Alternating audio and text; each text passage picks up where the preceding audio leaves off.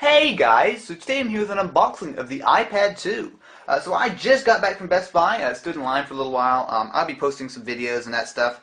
Lots of coolness here. But anyway, I am here with an unboxing of the iPad 2. Now this is the white one. I decided to just go for the 16 gigabyte Wi-Fi model, just because that's pretty much all I need.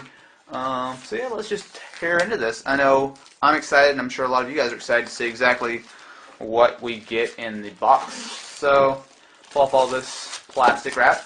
As you guys can see here, the box is pretty small. It's actually very small.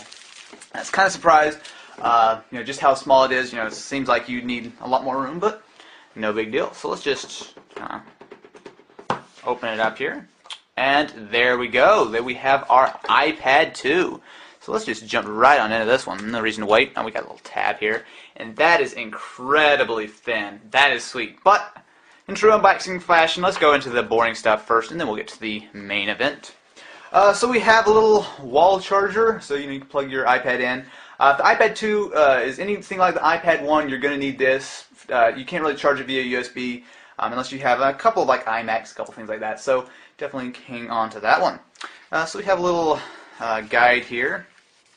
Open it up and see, probably nothing all that particularly exciting. iPad, just take a look. We have iPad, important product information guide, and Apple stickers. Forget the iPad, I want Apple stickers.